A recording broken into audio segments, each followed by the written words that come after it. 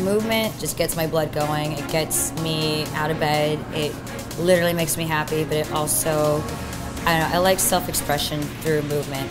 I would say strength training is my focus in terms of teaching. It's what I have the most background in and what I have the most interest in sharing. If I don't do strength training for 2 weeks, my back will hurt, my knees will feel disconnected from my body, my head starts slipping to the right. There's just, everything kind of gets out of whack. You know, it's true what they say, a body in motion wants to stay in motion and a body at rest just wants to Netflix and chill all winter. So it's super crucial for my happiness and well-being. I'm just so much better as a person, more self-love and giving when I'm moving.